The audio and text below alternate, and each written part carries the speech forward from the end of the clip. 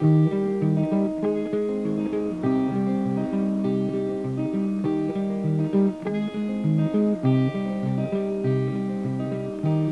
I was another man, if I was... Hey guys, it's Lauren. Welcome back to another episode of DIYing with me, LaurDIY. So lately I have been super obsessed with knuckle rings or midi rings, and I always seem to have trouble either finding my size, or as soon as I do find a good set, I always tend to lose them. So today I'm going to be showing you how to DIY 4 different methods of knuckle rings, and this DIY is totally on a budget and so cheap, so you can just hop right in, and I hope you guys enjoy it. You're going to need wire, flat or needle nose pliers, wire cutters, super glue, a tube of mascara or lip gloss, and some old earrings, charms, or beads. I'm going to start by unraveling a few inches of the wire and wrapping it around the tube to start forming the shape of my finger. Died, but I survived. Oh, life is bittersweet, so bittersweet.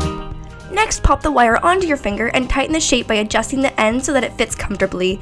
And the next step is going to be the basic starting and finishing point of the ring, so you'll be doing this at the beginning and end of each ring.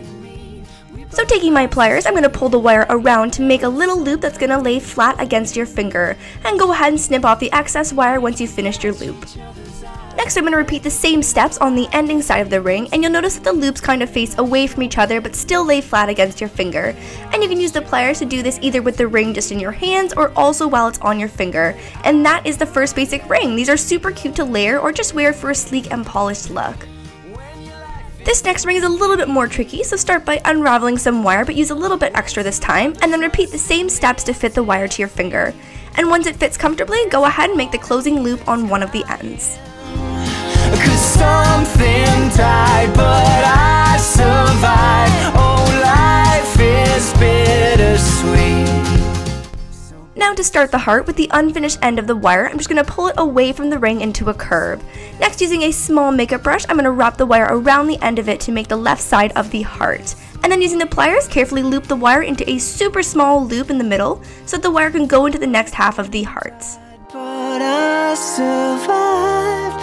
Life is bittersweet, so bittersweet. When your life is incomplete,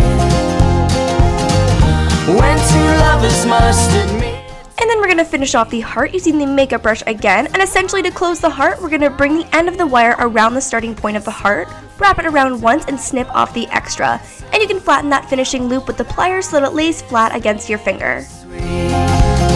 So bittersweet, so bittersweet.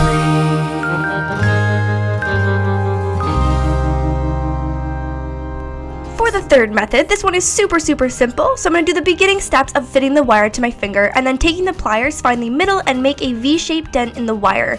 Next, we're just going to pull the ends back into a rounded shape and finish off the ends with the beginning and closing loops, and that is it! Act like there was somewhere we were going, and if we catch each other's eye, there could be no lie. There's feelings deep beneath that we're not showing. For the fourth method, I'm using a little bow earring and snipping off the back of it with my wire cutters, and then with the ring, I'm going to repeat the whole process, but this time we're going to add a little loop right in the middle of the ring so it'll be front and center. This is where the earring is going to be attached, and the loop gives it just a place to sit once it's glued down.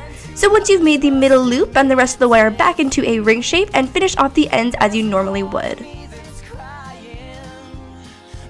Next, I'm going to use some super glue to dab a tiny dot onto the back of the earring, and I'm going to carefully place the loop onto the back and hold that there for about 30 seconds. And then let that sit and you are all done!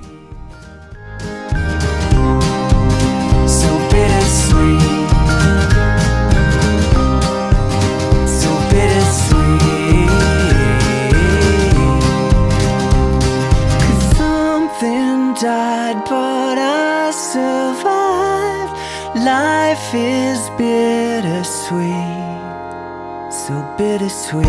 When your life is incomplete.